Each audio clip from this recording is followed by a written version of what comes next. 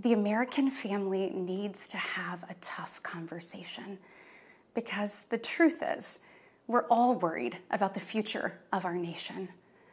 The country we know and love seems to be slipping away, and it feels like the next generation will have fewer opportunities and less freedoms than we did. I worry my own children may not even get a shot at living their American dreams.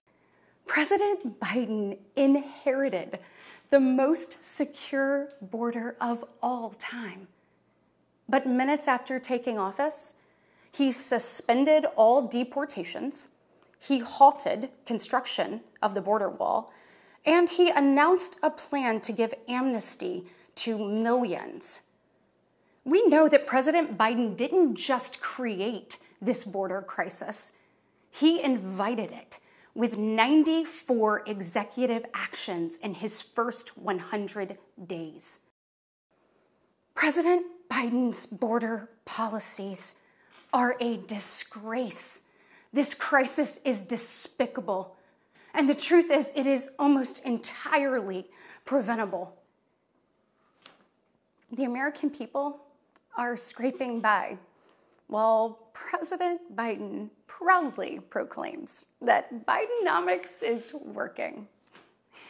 Goodness, y'all, bless his heart, we know better. There's no doubt we're at a crossroads, and it doesn't have to be this way. We all feel it. But here's the good news.